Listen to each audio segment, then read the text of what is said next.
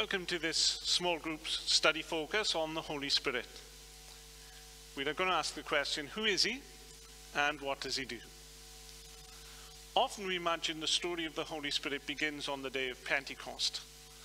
About 50 days after the death and resurrection of Jesus, the Holy Spirit comes on the early disciples and they are empowered to share the gospel or good news at Jerusalem. For some people, they imagine that the Holy Spirit is just a dynamic force or a power from God. It is an it rather than a he, a thing rather than a person. This is certainly the case with the Jehovah's Witnesses, who consider Jesus to be a created being and to be an action of God rather than a person in his own right. There's nothing new about what they say, because this is the view of the Arians, and the ancient church rejected their teaching at a worldwide gathering of churches back in the year 325 AD. Pentecost was not the first appearance in human history of the Holy Spirit. We find that the Spirit appears several times in the Old Testament, including pre-human times. In Genesis chapter 1, we read, "In the beginning, God created the heavens and the earth. Now the earth was formless and empty. Darkness was over the surface of the deep, and the Spirit of God was hovering over the waters." And if we had to describe the Holy Spirit's character, we could well use the term the creative Spirit. For the Spirit is not just there at the moment of creation, whether we call it the Big Bang or anything else. The Spirit is involved in the creation of people. So in Genesis chapter 2, we read, "Then the Lord God formed a man from the dust of the ground and breathed into his nostrils the breath of life, and man became a living being." The word for spirit, both in the Old Testament Hebrew and the New Testament Greek, is the same word as wind or breath. So it is the Spirit who is breathed into people to give them life. And at the end of life, we are told, the dust returns to the ground it came from, and the Spirit returns to God who gave it. When Jesus was talking about being born again, he describes the work of the Holy Spirit as a wind.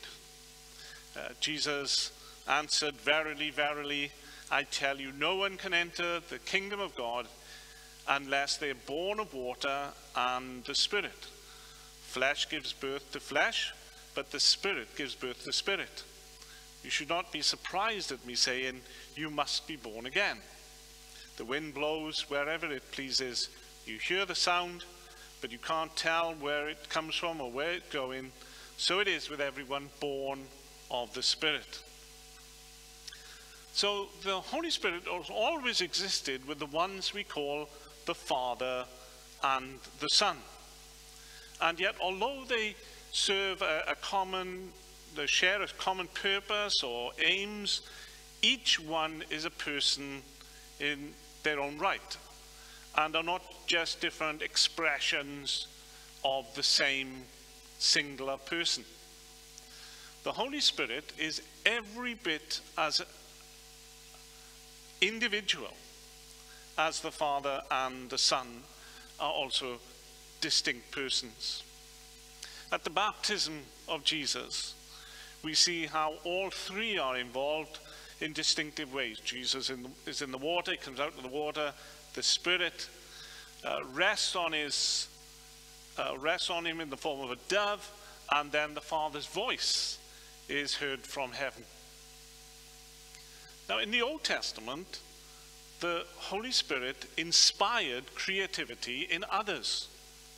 The wisdom of Joseph was recognized as coming from the Spirit of God.